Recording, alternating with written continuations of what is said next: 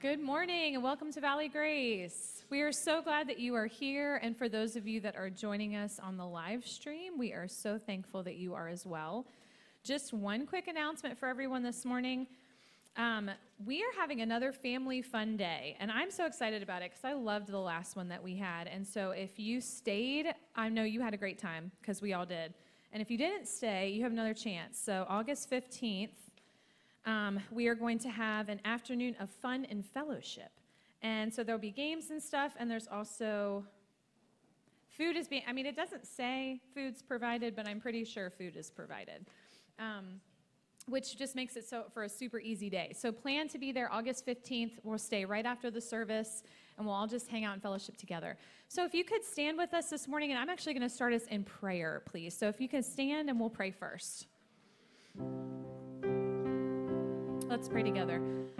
Lord, we praise you this morning that you are the one who makes a way when there is no way, the one who does what seems impossible, and you always keep your promises. No matter what we think or feel, you are working, and we praise you for that today. It's in Jesus' name we pray. Amen. You are here, moving in our midst. I worship you. I worship you. You are here, working in this place. I worship you. I worship you. You are waymaker, miracle worker, promise keeper, light in the darkness. My God, that is who you are. You are here, touching every heart. I worship you. I worship you. You are here, healing every heart. I worship you. I worship you. You are here, turning lives around. I worship you. I worship you. You are here, mending every heart. I worship you. Yeah, I worship you. You are waymaker, miracle worker, promise keeper, light in the darkness. My God, that is who you are. You are waymaker, miracle worker, promise keeper, light in the darkness. My God, that is who you are. That is who you are. That is who you are. That is who you are. That is who you are. Even when I don't see it, you're working. Even when I don't feel it, you're working. You never stop. You never stop working. You never stop. You never stop working. Even when I don't see it, you're working. Even when I don't feel it, you're working. You never stop. You never stop working. You never stop. You never stop working.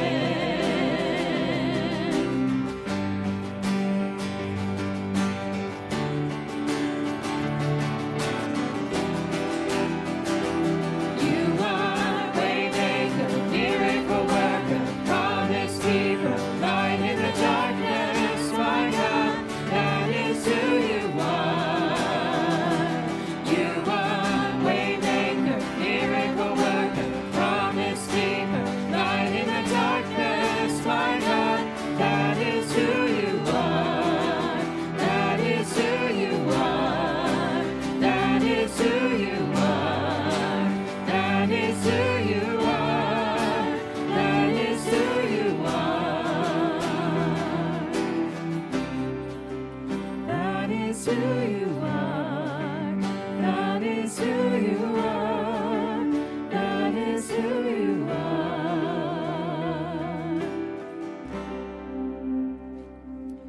Jeremiah 9, verses 23 through 24 says, "Thus says the Lord, let not the wise man boast in his wisdom. Let not the mighty man boast in his might.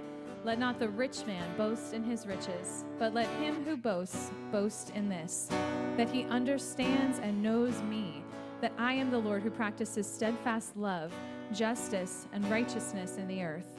For in these things I delight, declares the Lord." In our culture, I think we struggle with pride. I mean, I know I do, and I'm sure many of you here can relate. But these verses remind us that there is nothing for which we can boast, only in the character of God, only in his power, ability, love, and sovereignty, and what he did for us on the cross. So let's seek him today and connect with him as we worship and praise our great God.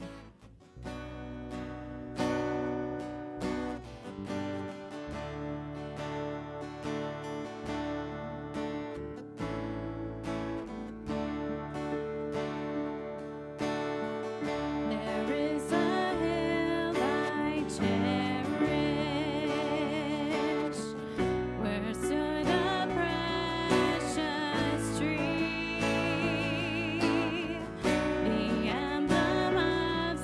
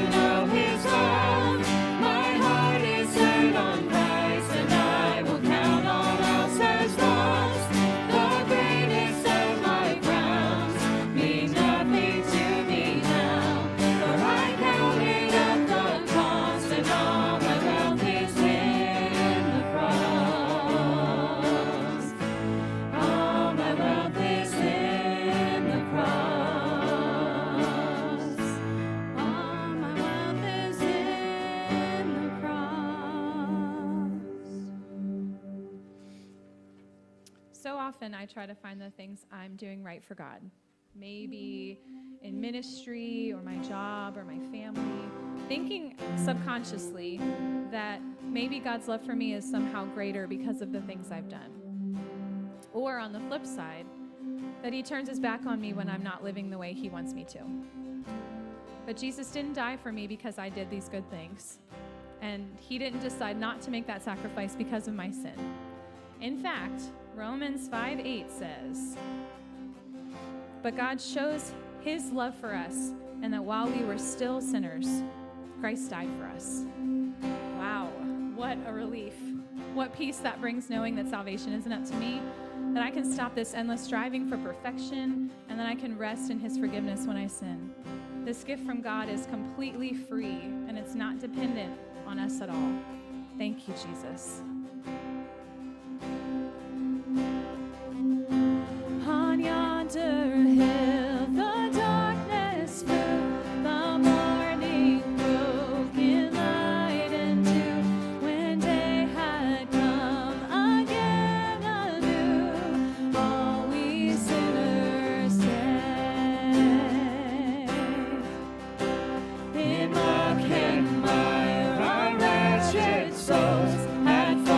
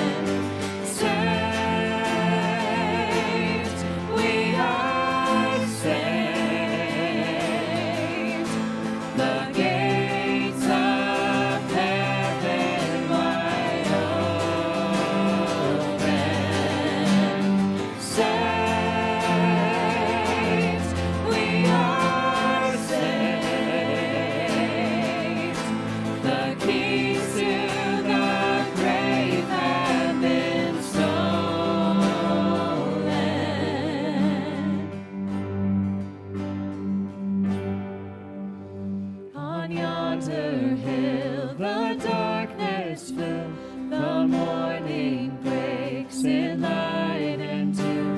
When day has come again anew, all we sinners sing. You may be seated.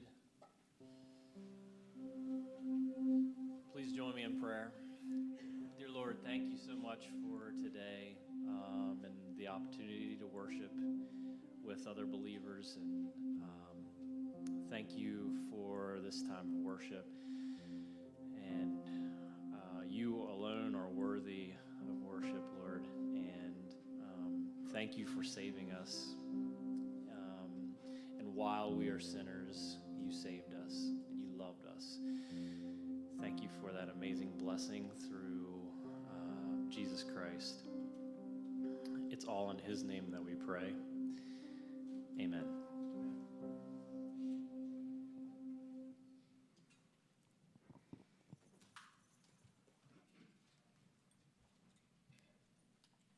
Children's Church folk, you are dismissed to go to Children's Church. Now, the sheet that I was left says that there's supposed to be a special presentation. If one of you is supposed to come up here and sing, would you raise your hand? And this is your chance, and this is your opportunity. Okay, Chuck? Yeah. Let's all vote on that.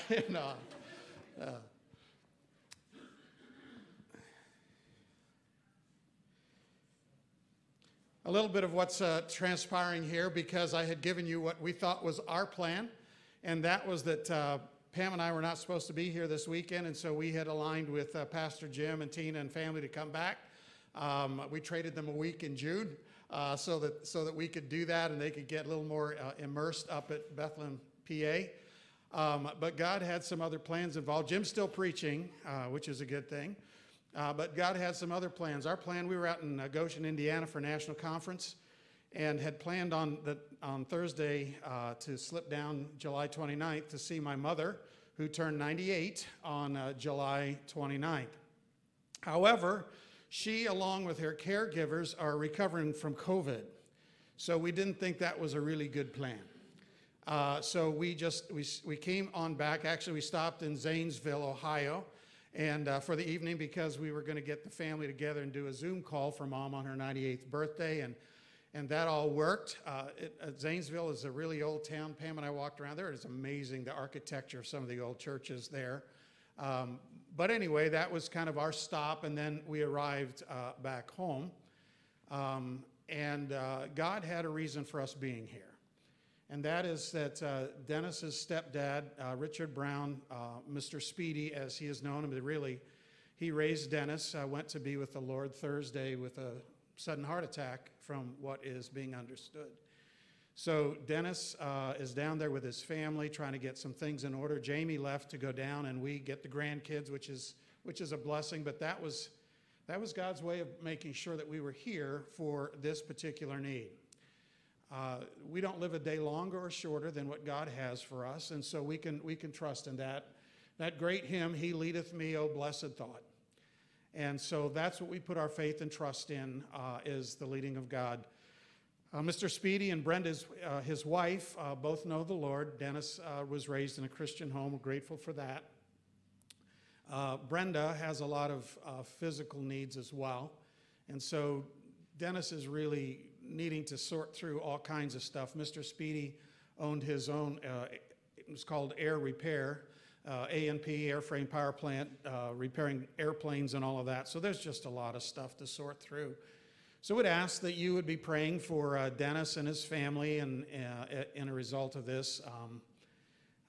Again, sometimes we wonder, at God's plan and God's calendar, and yet for those of us who've walked through some of these things, we look back and we see what God did through it, sometimes this side of eternity, and sometimes not. And so we're asking that you would be praying for Dennis. I thought also gives us a good opportunity to pray for some other needs within our own church family, and that is that you would be praying for Jeannie Gear. We've shared with you before, and she has asked that we would do this. She has oral surgery being done on August 12th for cancer. At this point, the surgeon's telling her that they don't think it's in the bone, but even that's a long and extended process. So pray for Joe and Jeannie in their journey. Thank you for those of you who've reached out to them. Also for the daughter of Jennifer and Alan Harrison. We've prayed for her. She's been on the prayer list as well. She's on a list for a transplant. And a few weeks ago, I asked Jenny and Alan where she was, and she was at 29. And then a couple weeks ago, she's at 20. Well, I think that's good, except for the fact that it's based on how poorly you're doing. So that's one of those, okay, Lord, we've got to put this in your hands. Do you pray for her to get worse so that she gets, moved up the list? We don't know. But this is, the Holy Spirit, we are instructed, prays when we don't know how to pray. So we just entrust her into our Lord's care and pray for Jenny and Alan as well. An individual that most of you, well, none of you probably, well, maybe one person knows, an individual by the name of Steve, and diabetic, and is preparing to leave this earth. And so I would ask that we would be praying for him as well. Other prayer requests, and we will take items of praise if you have some that you would like to share just as a church family. Anybody? Yeah, Kendra.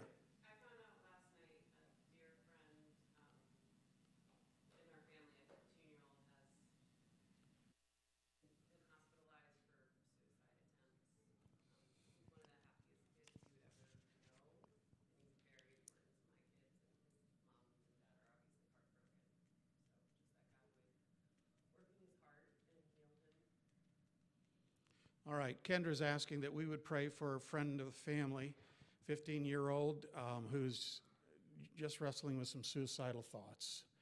And we find a lot of that going on in our day, and that might find hope and encouragement. Thank you. Anybody else? All right, let's pray. Father, we are grateful for your work and the fact that you lead us through life, and that we can trust you. And as we've had a chance, some have had an opportunity to walk with you for many years, and Lord, we've always seen you faithful. There have been times of great joy and times of great sorrow. And so, Lord, thank you that you do lead us, that we can trust you, that you are sovereign, that there is nothing outside of your ability to deal with, that you're all powerful, but you're all wise, and you're also all loving, and all of those pieces are part of your character, so we can trust you. Lord, we lift up to you Dennis and his family in a very special way, just the comfort that they need, the wisdom that is needed in a lot of decisions going forward. We thank you that Mr. Speedy knew you, and from his perspective, all is well. So, Lord, we just trust you for life. We think of Jeannie. We pray for her and for Joe and the family. Father, again, you have led through this process and put her in touch with a very reputable surgeon. And Father, we just pray that if you might be pleased that the cancer is localized. For Jenny and Alan and their daughter, Lord, we don't know how to pray about this. So we put her into your hands. We pray for your leading. Father, we pray that the transplant that's needed might be successful, whatever that timetable might be. Lord, for Steve and just his journey, that he might come to know you, find out who you are, the grace that you can give. We sang, all we sinners, that's all of us, that all of us come to the foot of the cross on equal plane. And we need what Jesus did for us.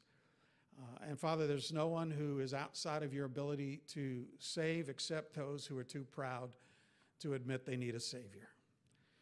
We do pray also for this young man, Father, 15 years of age, and just facing some real challenges. We pray, Lord, for the family. That's got to be really, really hard. We pray for wisdom to be able to find some individuals who are able to help him in this journey, and that, Father, you would use this for something very positive in the work. Lord, we're grateful for the fact that we do know you through Christ, that we have trusted Jesus. And Lord, thank you for the hope that we find in Christ, that this life is not the end. It's really the beginning of something new, that we get to walk with Jesus in our lives here and then for all eternity. So we find hope in you. We've sung the hymns and songs of hope, and we're grateful for that we aren't bound by what we see around us, but we can live with the reality of Christ in our heart and in our life and in direction. And so it's in his name we pray. Amen. Pastor Jim.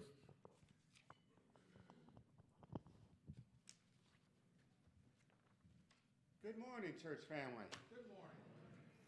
It's so good to be here, and we missed you guys. And it's only been a couple weeks, but we still missed you guys.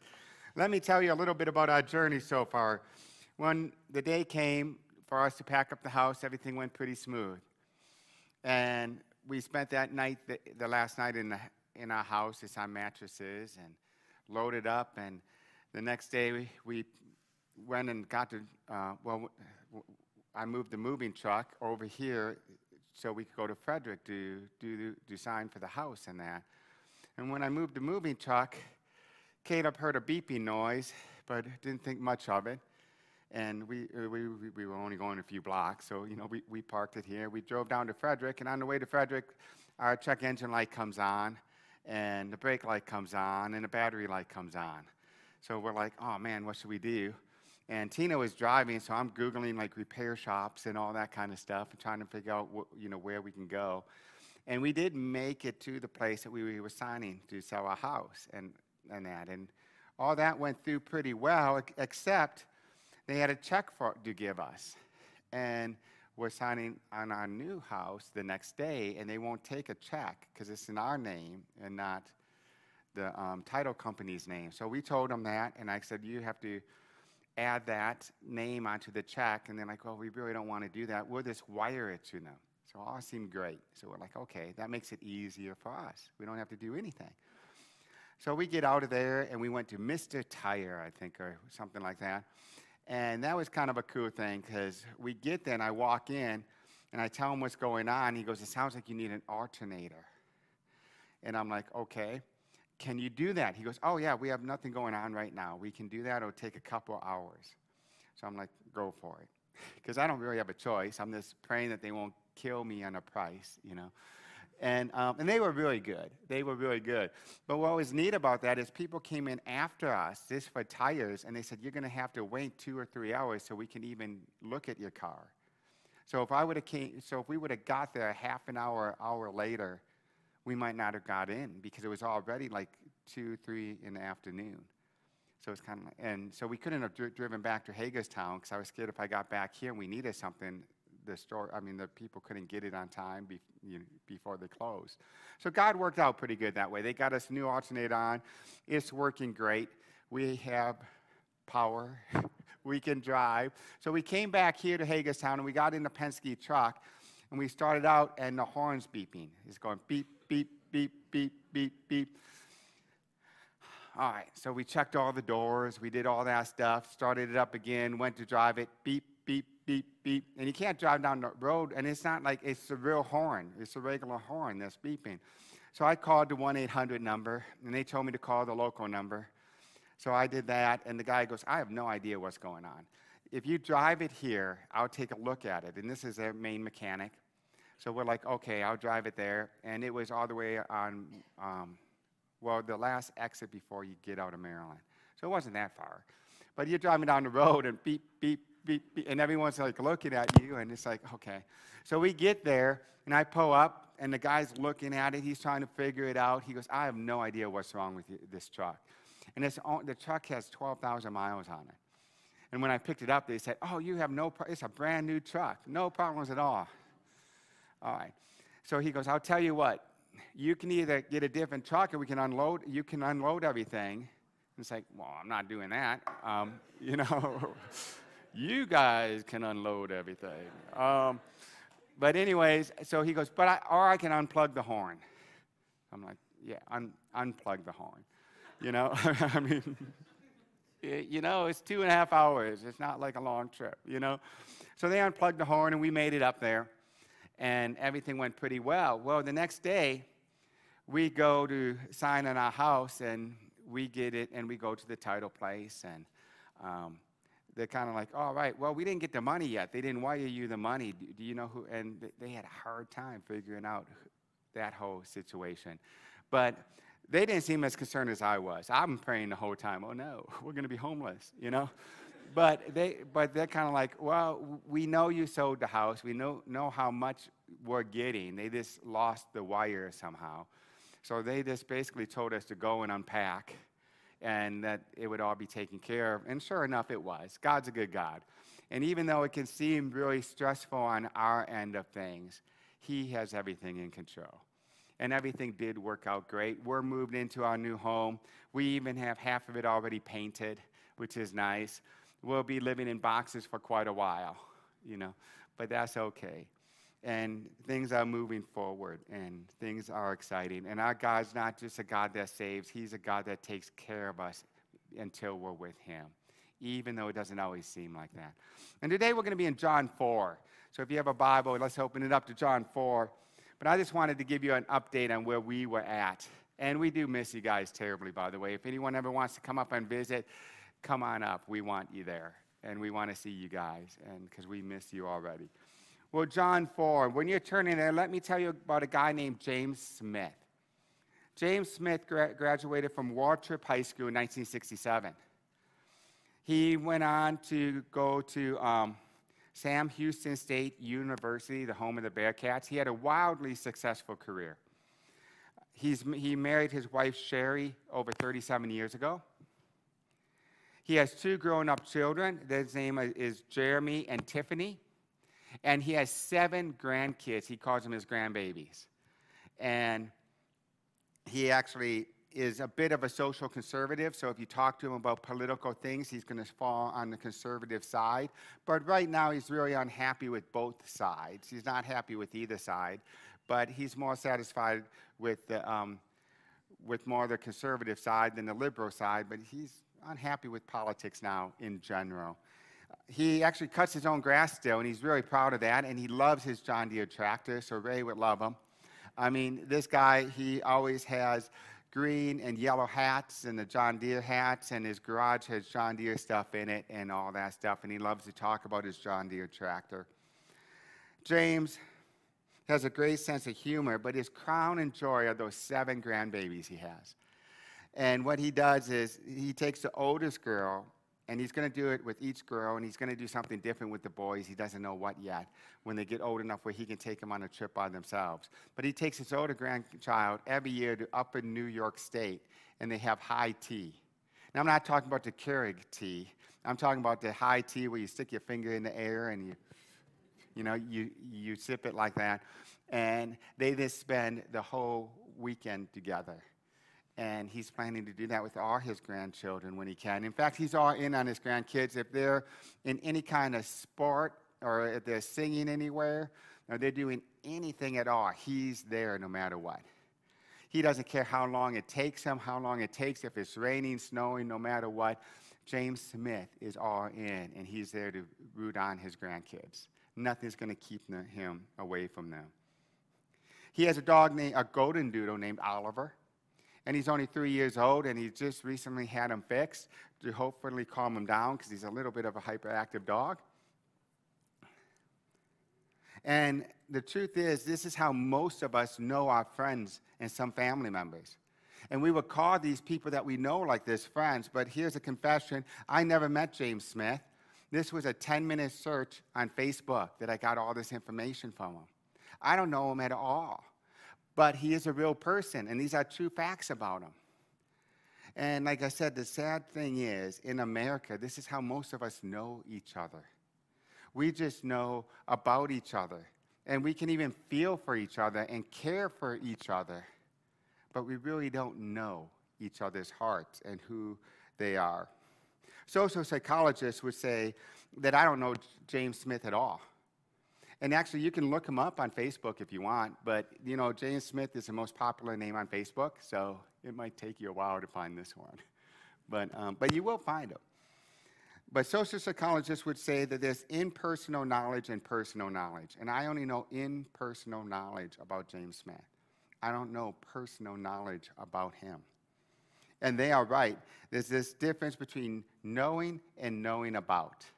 Isn't there? There is.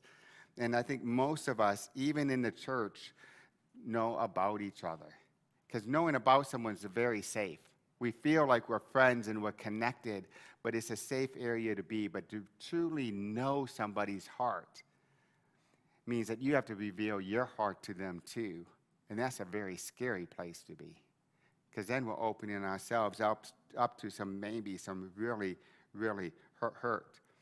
Now, it's true. If I saw James Smith, if he walked in this room, I could say, hey, James, how are you doing today? How's Shirley doing? How's Oliver? Has he calmed down a bit? Man, with all this COVID stuff, did you get to go do high tea with your granddaughter this year? I mean, I could get into a really good conversation with him. And if something happened to him, I probably would feel sad. And if I saw a prayer request in that, I would truly pray for him. But I still don't really know him. And the sad thing is, I think even in the church, even with God, this is how most of us know God. This is how most of us know Jesus Christ. We talk about, oh, do you have a personal relationship with Jesus? But the truth is, we only know about him. We don't truly know his heart. Even when we read the Bible, we read the Bible in a way to get facts. Like when we're reading John 4, it's like, man, Jesus met the woman at the well. Jesus went out of the way to engage her. Jesus shared the gospel with her, and we know all these facts. But do we really know why he did that? Do we know his heart? Why he went to the well? Why did he go through Samaria? Why did he pick this woman? Or do we just know facts, impersonal knowledge about him? And then, in order to get personal knowledge, we have to open ourselves up to him also. So when we pray, do we just pray for things, or do we pray for heart change? Do we tell Christ when we're praying, do we confess our sins, our greed, our jealousy, whatever it is, whatever those, man, God, man, I just really messed up this week because I'm a really selfish person. Do we pray that way? Or do we just pray, God, help me get this business deal done? See, there's a difference between knowing God and knowing about God, and it affects how you relate to him. So today, when we read John 4, and when we look at John 4, we're going to try to look at it in a personal way instead of an impersonal way. We're not going to come away with 8 facts on how to witness to someone. We want to come away with, God, how can I get closer to you because of this? And that will be the goal of today.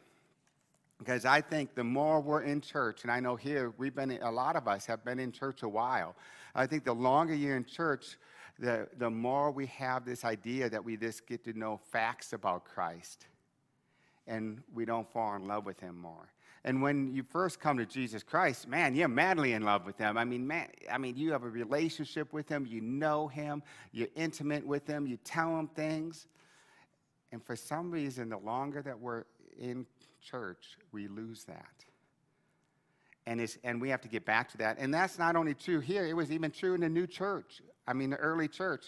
In Ephesus, when you read the book of Revelation, they say, man, when you read it, it's kind of like, this is my paraphrase, it goes, you guys know your doctrine.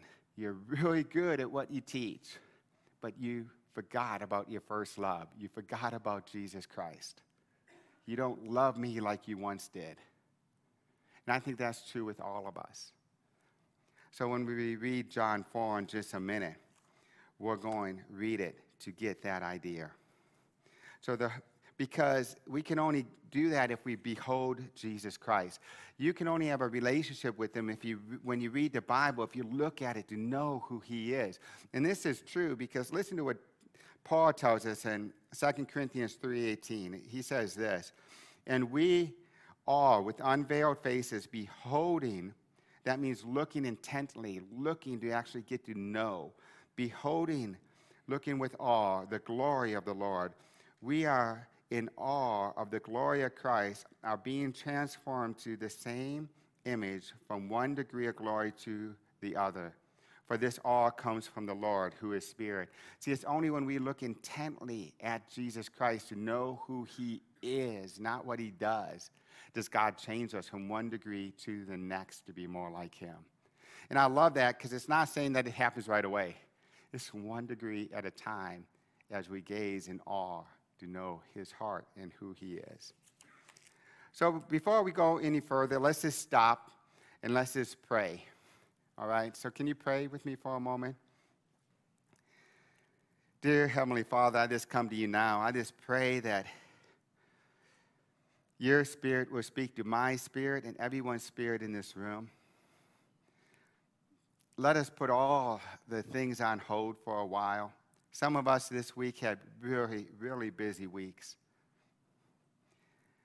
Some of us had weeks that we wish we never had to relive again. And some of us had crazy, excellent weeks that we don't want to stop or go away. But all this stuff can get in the way from hearing from you. And we just pray now that we can put all that stuff in the back of our mind and that you will speak to us and to our hearts so we can know you and fall in love with you more. Because we know the more we love you, the more we'll want to obey you, the more we'll want to follow you, the more we'll want to imitate and be like you. Heavenly Father, this work in our hearts and our minds today so we can feel you and know you and understand who you are. In Jesus' wonderful and mighty name I pray. Amen. All right, John 4. I usually have you stand up, but we're going to read quite a few verses today, more than usual. So I'm going to have you stay sitting down right at the moment. But we're going to read John 4, starting at verse 1. And don't worry, we'll get through this. I know it's a lot of verses, but we'll make our way through. All right. It's a great story, and it's one of the most popular stories. And if you've been in church for any amount of time, you know this and love this one too. John 4, verse 1 says, Now when Jesus learned that the Pharisees had heard that Jesus was making and baptizing more disciples than John, although Jesus himself didn't baptize, but only the disciples, he left Judea and departed again to Galilee. And he had to pass through Samaria. Now, if you underline in your Bible, I have in my Bible that word had underlined like 4 times. That's an important word here. And it says, and he had to pass through Samaria. So he came to a town in Samaria called Sychar, near the field that Jacob had given to his son Joseph. Jacob's well was there. So Jesus, wearied as he was from his journey, was sitting beside the well. It was about the 6th hour. That's in the middle of the afternoon. But isn't that cool that Jesus gets tired? If you're ever getting tired, there's nothing wrong with that. If you're getting tired of people, if you're getting tired of your circumstance or this physically tired, Jesus got physically, he got tired too. He understands. And I think that's just kind of neat. We sometimes forget the human side of Jesus. And it goes on, and he says, and a woman from Samaria came to draw water. Jesus said to her, Give me a drink. For his disciples had gone away into town to buy food. The Samaritan woman said to him, How is it that you, a Jew, ask for a drink from me, a Samaritan woman? Now that's kind of weird. And number one, why would his disciples leave him with nothing, no way to get water? I mean, he's tired. You think they would say, Hey, let's get you a drink before we leave. They didn't even think about it. You know, they just left. And I think that's kind of funny. But it's also weird that it says, why would she ask this question? Why would the woman ask, How is it that you, a Jew, ask a drink from me, a Samaritan woman? And I'm so glad you asked. Let's look at the next verse. It says, For Jews had no dealings with Samaritans. That's kind of shocking. We'll look at that more later. But for Jews had no dealings with Samaritans. And Jesus said to her, If you knew the gift of God and who it is that's saying to you, Give me a drink, you would ask him, and he would give you living water. The woman said to him, Sir, you have nothing to draw water with, and the well is deep. Where do you get this living water? Are you greater than our father Jacob? She's going to find out, yes, he's far greater. He gave us a well to drink from it himself, as it is sons and his livestock. And Jesus said to her, Everyone who drinks this water will be thirsty again, but whoever drinks the water that I give him will never thirst again. The water that I give him will become in him a spring of water welling up to eternal life." The woman said to him, "Sir, give me this water so that I will not be thirsty or have to come and draw water." Jesus said to her, "Go, call your husband and come here." The woman answered him, "I have no husband." And Jesus said to her, "You are right in saying you have no husband, for you have had 5 husbands, and the one you now have is not your husband. What you have said is true." And the woman said to him, "Sir, I perceive that you are a prophet. Our fathers worshipped on this mountain, but you say that in Jerusalem is a place where people are to worship." And Jesus said to her, "Woman, believe me, the hour is coming when neither on this mountain nor in Jerusalem will you worship the Father. You worship what you do not know. We worship what we do know, for salvation is from the Jews. But the hour is coming and is now here when true worshipers will worship the Father in spirit and in truth. For the Father seeks such people to worship him. God is spirit, and those who worship him must worship in spirit and in truth." And the woman said to him, "I know that the Messiah is coming, who is called the Christ. When he comes, he'll tell us all things." Now this is really cool. The disciples don't even know this part. Check this out. It says, Jesus said to her, "I who speak to you am he." Just then the disciples came back, and they marveled that he was talking with a woman. But no one said, "What do you seek?" or "Why are you talking with her?" So the woman left her water jar and went away into town and said to the people, "Come see the man who told me everything I ever did. Can this be the Christ?" They went out of town and were coming to him. Now we're going to skip to verse 39. Many Samaritans from the town believed in him because of the woman's testimony. "He told me everything I ever did." So when the Samaritans came to him, they asked him to stay with them, and he stayed 2 days. And many more believed because of his word. They said to the woman, "It is no longer because of what you said that we believe, for we have heard for ourselves, and we know that this is indeed the Savior of the world." Wow, what a passage. This is an awesome narrative. It's an awesome story. We could spend a month or longer in this story, but we're not going to. In fact, we only have a few minutes to spend in this story. But the whole story revolves around 2 verses, and they are verse 26 and 42. It's 26 and 42. And 26 is this. It says here, right after the woman says, "I know the Messiah is coming, the one they call the Christ, and when he comes, he'll tell us everything." And that's when Jesus nails her with this. He says, Jesus said to her, "I who speak to you am he." The disciples didn't even know that. Jesus is saying he is the Messiah. He's the anointed one. He's the one that all the Old Testament, this Bible at that time, was writing about, that was going to come and deliver the people and save them from their sins. And Jesus said, "I'm him." And then verse 42, look at the end of it. It says here, "And we know that this is indeed the Savior of the world." Because Jesus is a Messiah, he is indeed, it is true, it is a fact that he is the Savior of the world, the whole world. And everything that happens in this narrative revolves around those 2 passages, that Jesus Christ is a Messiah, that he is the Christ, the anointed one, and because of that, he is the Savior of the world.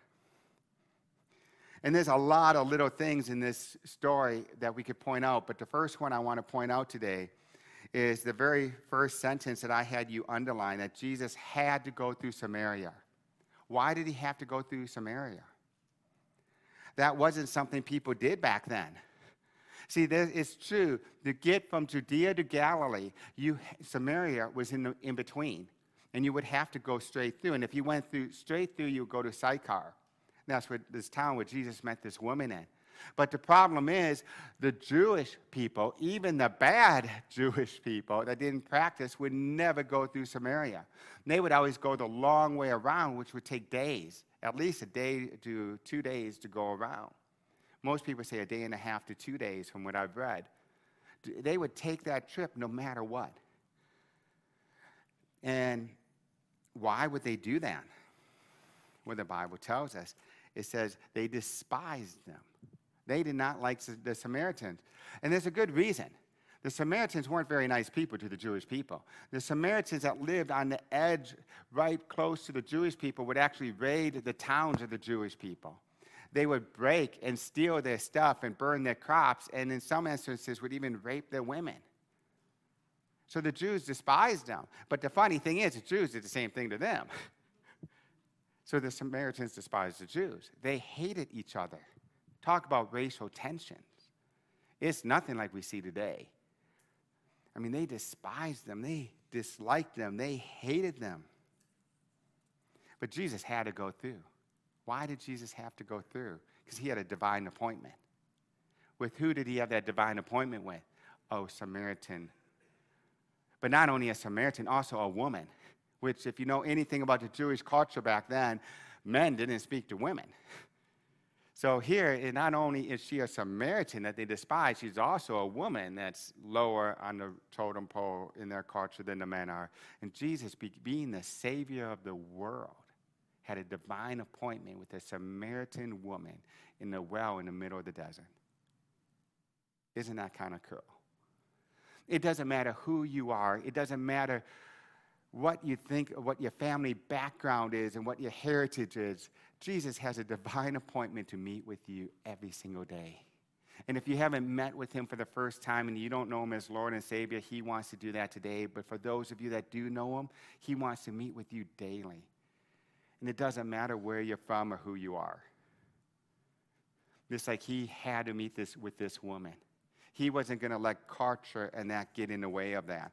And the truth is, if we're his children, if you know Jesus Christ as your Lord and Savior, he lives in you, and we have the same mission he has to go out and to tell other people about him.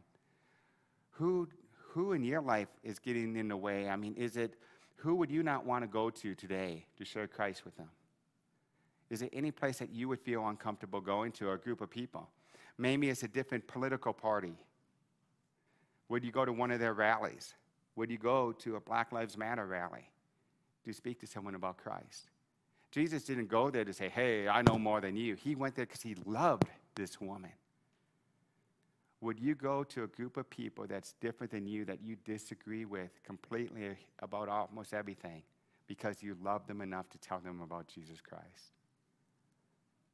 We should. We shouldn't let those things get in the way.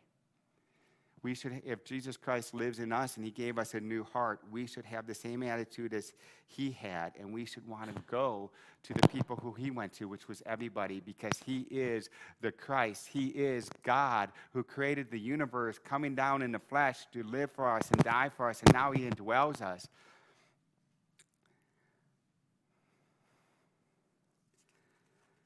And we have to go to people who maybe our friends and family despises, and we might have to go to them out of love to tell them about Jesus Christ. Are we willing to do that? Maybe this morning we have to take time when I'm done just to pray about that and to confess to God, to be intimate with him and confess with him that I'm not there yet, Jesus. Help me to love people the way you love this woman.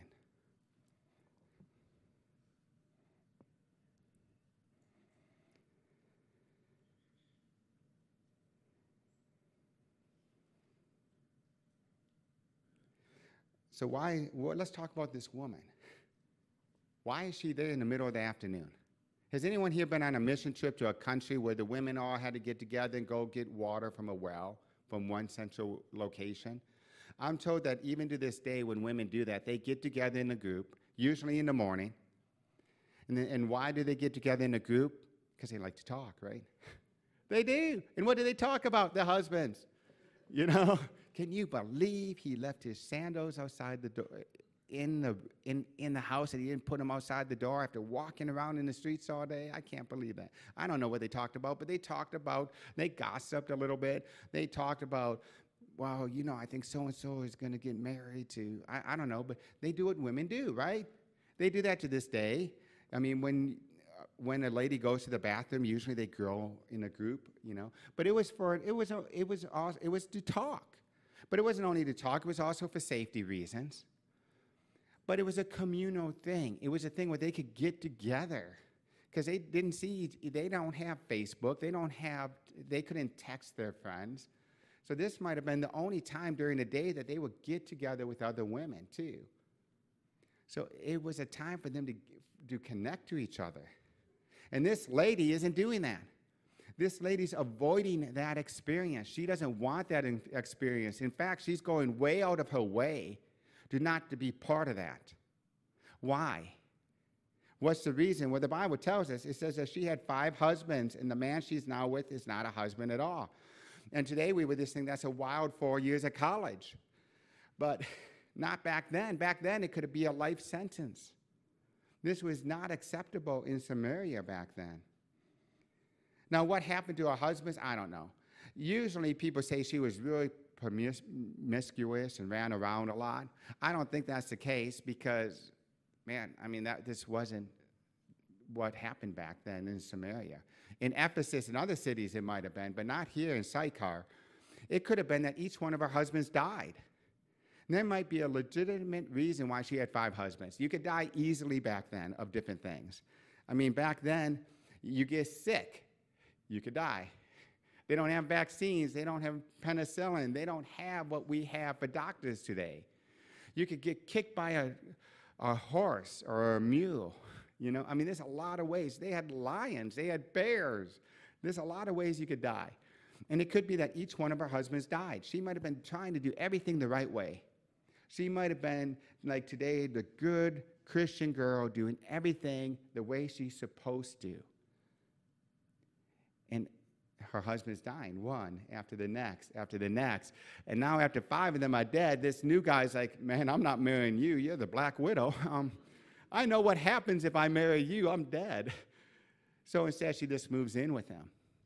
So this might have got to the point where she just gave up at trying to do everything the right way. She goes, what's the use? So now she's just living with the guy. And she doesn't care anymore. We don't know what her story is. And the Bible doesn't tell us, and I think that's a good reason, because we can kind of relate to her. I think all of us know what it's like trying to do everything the way God wants us and to follow the plan and to be the nice churchgoer who does everything the right way, and nothing ever seems to work out. Have you ever been there? I've been there. Man, why do I keep getting sick? Why are my kids going the wrong way? We did everything right. We prayed for them. We did devotions every night. We brought them to church. Why are they rejecting God? Have you been there? I've been there. And sometimes it's really easy to want to give up like this woman might have did. She's finally like, I give up. Try to do it the right way. It doesn't work. I'm going to do it this way that everyone else is.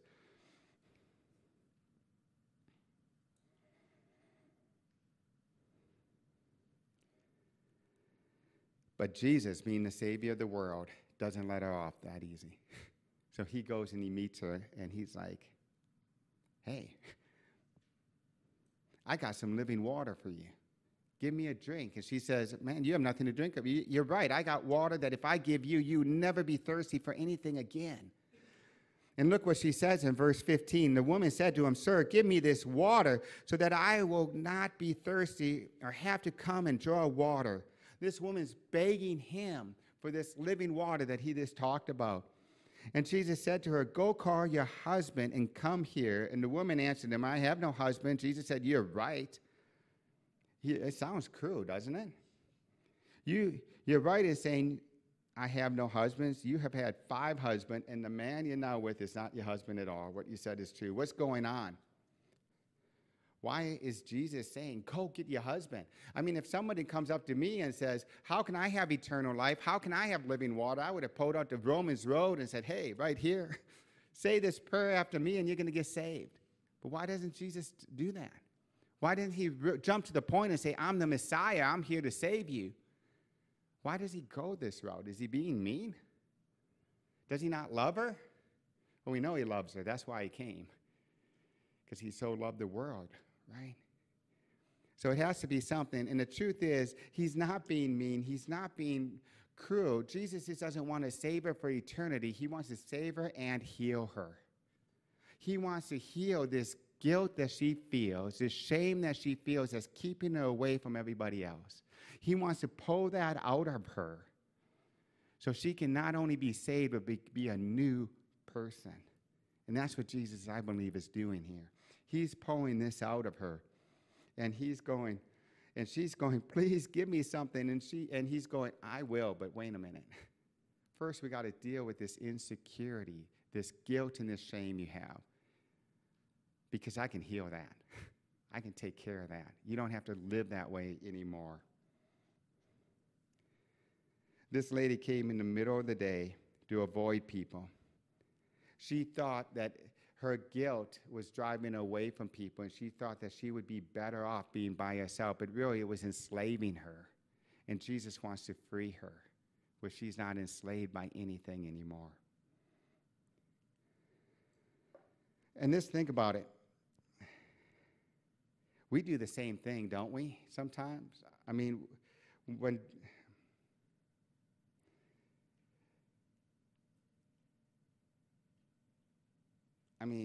look, Jesus says, this woman says, where can I get this living water? And Jesus says, do you want living water? Go get your husband. And she's begging him. And Jesus seems like he doesn't care. But he does care. And he cares deeper than she even knows. And he wants to save her and free her so she can go back and do something amazing, which we're going to see in just a little bit. But this lady has some hurdles that she has to jump through before she can trust Jesus Christ as being the Messiah. So what does she do? When Jesus says, I have this water, and he says this about her husband, she, instead of saying, okay, she puts up a roadblock. And do you do that sometimes? Sometimes I do that. Sometimes when I'm getting personal with Jesus, man, it's so much easier to look at my phone, check my messages. And when we're in a life group or a small group or a Bible study of some time and it starts getting too personal, sometimes you change the subject to something else. It happens a lot. It happens a ton with youth. When you start getting personal with the youth, they'll all of a sudden say, well, what about people that never heard of Jesus? And that's what this lady does. She changes the topic. Look at it. She says, sir, I perceive that you're a prophet. I see that you're a prophet, and you say that you're supposed to worship on this mountain over here, and we say we're supposed to worship over here. See, we're this too different from each other. And she thinks she has him. She's saying that, man, we're not the same. And today we might say, man, you go to a different church. Your church has chairs. We have pews. We're more traditional. You guys are more, more liberal because of the chairs. Oh, we're not going to talk about this anymore. Or I use the ESV Bible. You guys use the New American Standard. Conversation over, right?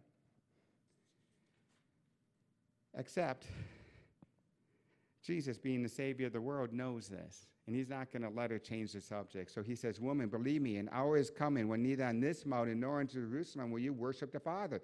You worship what you do not know. We worship what we do know, for salvation is from the Jews. But an hour is coming and is now here. Now she should be getting a hint that something's going on. If he was a prophet, he'd be saying an hour is coming and soon will be here. But he says it is here now. The hour is here right at this moment when you are speaking to me. When true worshipers will worship the Father in spirit and in truth. She can worship in truth, but she can't worship in spirit yet because she has this stuff in her that Jesus has to bring out of her. A lot of times when we come to church, we want to worship in truth only, and we just want the facts about Christ. But he wants us to worship from our spirit, from our heart also. And a lot of times our hearts aren't engaged when we're reading the Bible, even during the week, are they? We want to know something about God, but we don't want him to change and to pull out our insecurities and our deep secrets inside of us, even though he already knows them. Jesus knew everything about this woman, but she's still trying to hide it from him. She can't worship in spirit because she's not able to fully trust him and she doesn't know who he is yet. And Jesus says, neither on this mountain nor on a different mountain, but true worshipers will worship me in spirit and truth. And that's going to happen for you today. And it can happen to us today. Every day we have to have that attitude. God, am I going to worship you? Am I going to read the Bible to know you in truth and in my spirit? Am I willing to give up my insecurities, my fears to you today? And that's what we have to get to. And this woman goes, she has one more card to play, and she thinks she has Jesus, that is going to stop the conversation cold. And look at verse 25. The woman said to him, I know the Messiah is coming, he who is called Christ. When he comes, he'll tell us all things. I can just imagine Jesus smiling at her. And I don't know if you ever played chess or not, but if you played chess, there's a move called checkmate. There's no other moves you can do after that. The game is over. And Jesus posed a checkmate on this lady. And he says, I'm him. Yep, you pulled your last thing saying, yep, when the Messiah comes, when the Christ comes, he'll tell us all things. I'm the Christ, he says to her. I am that person.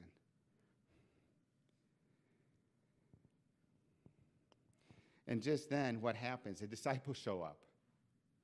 The disciples show up, and it's really weird because they don't say anything. The Bible says they just are in awe that he's talking to a woman. They don't even care that she's a Samaritan. They're like, oh, he's talking to a woman. And they don't ask him, what do you need? Can we help you with anything? Or they don't say, what's going on? They just stare at him. They don't know what's happening. It says here in verse 27, they marveled that he was talking with a woman. Can you imagine how awkward that must have been? They're just like, oh. And the woman's sitting there, and she's probably all puffy-eyed and has been crying because when you get intimate with Jesus and personal with Jesus, and he pulls that guilt and that shame out of you, and he changes you, and he makes you into a new person, you can't help but cry. So you know she's probably been crying, and they're like, dude, should we have came back later? What's going on, you know? And this woman doesn't care. Why does she go to the well? To get water, right? She leaves her water jar, the Bible says. She leaves it, and she goes into town. Why does she go into town? To tell people what happened. She goes into town. She goes, come, see the man who told me everything I ever did. Can this be the Christ? Now, wait a minute. What was her past like? How many husbands does she have? And she's living with somebody now. Along the way, I could just imagine what the devil must have been putting in her mind. Can you imagine that? Oh, you can't tell these people that. They're going to say, oh, not another guy. Come on. How many is it going to be? 15 now? You know, I mean, but she doesn't care. Why doesn't she care? Because she met the Savior of the world that not only saved her, but also healed her, and she's a brand new creation. And she has that living water in her that's bubbling out of her, and she can't keep it to herself, because if water's bubbling out of someone, it goes everywhere, right? If it's bubbling out and over your sink, it's going all over your kitchen floor. Well, this water's bubbling out of her. This new spirit she has is coming out of her, and she has to tell other people. She doesn't care what they think. She doesn't know what they're going to think, and if anyone's least qualified to tell the people of Sychar, is her. She's the one that this a few hours or an hour before this was hiding from people, trying to be away from people, thinking people wouldn't accept her, didn't want her around, and now she's going to those same people to tell her about the Messiah, about Jesus Christ. Isn't that cool? If we are truly intimate, have a personal relationship with Jesus, it's going to be in us, it's going to come out of us, and we're going to want to tell other people. I think the fear is when we get more of an impersonal relationship with them, we have this head knowledge of these facts. And facts who wants to share facts with people? And when you go and you say, hey, look at the 9 ways that I know that Jesus is true, people are like, okay, yeah. But if they see it coming out of you and flowing out of you, they want what you have. And they'll listen to you. She didn't know hardly anything. Just come meet the man that told me everything I ever did. I think he's the Christ. And they all go out to her. It's amazing. They all fly out to him. And they go out, and the Bible says that they listen to him. and that they begged him to stay 2 more days, and he stayed 2 more days with them, teaching them about who he was. And I think he was doing the same thing he did with her, pulling out the insecurities and the guilt and the shame so they could be new creations. And I couldn't imagine that little town after that. We're not told much about it after that. But I bet it changed the whole area. It had to have. Because if they were all like this woman, it had to affect everybody around. He is indeed the Savior of the world. And not only that, he's also the healer of the world, and your world and my world. And he wants to come and not just save you for eternity, but he wants to heal you of your insecurities. So this living water you won't want to keep to yourself, but you're going to want to pass it on to other people. So I hope here today that I just encourage you to have a personal relationship with Christ. One, that you reveal your insecurities that you have in your daily, when you're praying with him and when you're reading the Bible and when you're reading the stories, because the truth is we're all like this woman. All of us in this room, it doesn't matter if you're saved or unsaved. And there's things that we don't want other people to know. And there's things that we're ashamed of and we're scared of. And if we're scared, if people knew about this about me, they wouldn't want to be around me, and we hide it from people. But we even hide it from Jesus. But he knows. He knows. And he wants to heal you of that this morning and this week. And this is a daily thing that we have to continue to do. So when you're reading the Bible, we have to ask ourselves, how does this relate to me? I'm not the hero. See, a lot of times when we read the Bible and we read like the story of David and Goliath, we want to be David. But the truth is, there's other people in that story that are up on the hill, a whole army of Israelites that are trembling in fear, that can't step down and fight Goliath because they are ashamed and scared or feel unworthy to do it. We're not David. We're like the Israelite army up on the hill. And David, Jesus Christ is David. And he saves us from our Goliath. And then what happens after the story of David and Goliath, all the Israelites come running down and they rout the Philistines. Man, we have to be like that. We have to get personal with God, and we have to say, we're not the hero of the stories when we're reading the Bible. We're usually the bad guys. We're usually like this woman at the well. We're not the disciples even. We're the woman at the well. We're the Israelites up on the hill, too scared to go down and fight Goliath when God promised us the victory. And we have to get personal with that daily and confess that daily to Christ. And when we do, we're going to see him in a new way. He's not going to shame us. Did he shame this woman? No, he gave this woman living water that overflowed. And she went into town and she told people. And the whole town, it says, went out and got saved. It's amazing. He doesn't guilt us. He doesn't hold it against us. He frees us. But so many times, especially in America, we're so scared of what other people are going to think. This woman could have been so scared of what other people were going to think. If anyone should have been scared of what other people were going to think, should have been her. She had a terrible past. She didn't care anymore. And look how God used her. Could you imagine how he could use us? If we just get personal with Jesus, we just confess the guilt and the shame in our life, the stuff that we don't want anyone else to know about, and imagine what he's going to do with us. Imagine what he's going to do with you guys. It'll be amazing, and it'll be free, and he won't hold it against you, and we shouldn't hold it against each other. So can you just do one more thing for me this morning? Can you just stand to your feet when we get ready to close in prayer?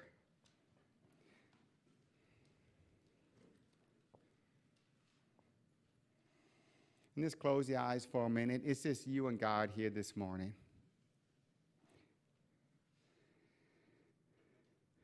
Maybe this morning you're saying, Pastor Jim, I don't even know Jesus Christ. I never even met him for the first time in my life. And maybe this morning you just realized that you don't have a personal relationship with him, that you never did. And you just have to confess with your heart that Jesus died and rose again. And just confess with your mouth that he is Lord. Just believe in your heart that he is the Christ. And that means that he is the one that created the world, and he came down to us and lived a life we should have lived. And he died the death on the cross that we should have died. And he didn't stay there. He defeated death and rose again. So now he's at the right hand of God the Father. And if you trust in him this morning as Lord and Savior, he'll send the Holy Spirit that do live in you. And that Spirit won't stay there. It'll be like living water that overflows. And other people will want what you have.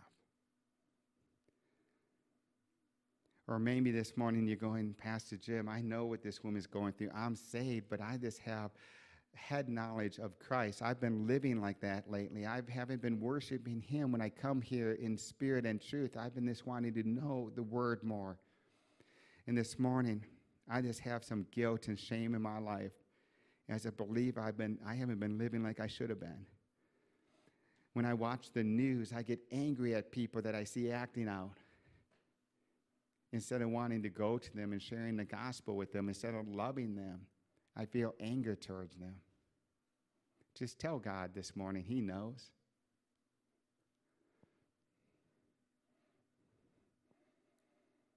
Maybe there's something in your past that someone else did to you that you feel guilt and shame over. Tell Christ that this morning. There's nothing wrong you did, but it could have been something wrong that happened to you. Maybe you did do something wrong. Maybe this week you looked at something on your phone that you shouldn't have looked at. Maybe you said something or felt something that you shouldn't have said to somebody. Maybe you could have helped someone when you didn't because you didn't think they deserved your help, that they're there because of their own doing. Just tell that to Christ this morning. He wants to free you of that. He's your Savior for eternity, but he's also your healer for today. He wants to heal you of that because you can't go and tell other people about him until you get that stuff taken care of. Heavenly Father, I thank you so much that you are our Savior. I thank you so much that you had to come and have a divine appointment with each one of us so we could get saved, so we could know you. But you just don't leave us there, that you also want to heal us. I thank you for healing me this morning. And I thank you for other people in this room that talk to you one-on-one this morning, that you will heal them also. Heavenly Father, we ask that your Spirit in us will be like this living water that you gave this woman, that would just not just stay to us, but we'll want to spread it to other people, that we'll want to tell other people about you because you came and delivered and saved us. In Jesus' wonderful and mighty name, I pray, amen. Well, thank you this morning. You guys, man, when you read the Bible this week, I just encourage you to read it in a personal way to get one-on-one close with Jesus Christ. Thank you.